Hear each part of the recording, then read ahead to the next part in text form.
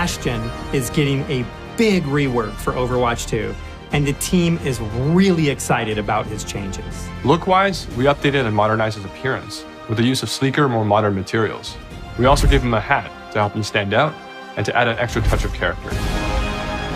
So going through Bastion's abilities, well, for starters, he no longer has his self-repair button at all. It's just gone.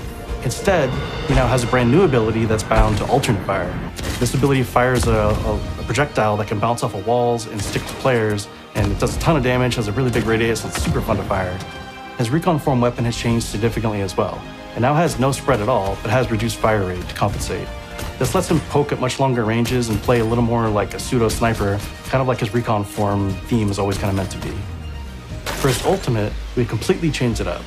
He no longer has this tank mode, he instead goes into a new artillery mode.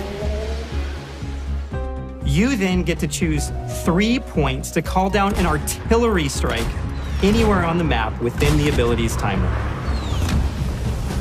Now finally, something we think you'll all be excited about. While in Sentry form, Bastion can now move, albeit at a reduced movement speed.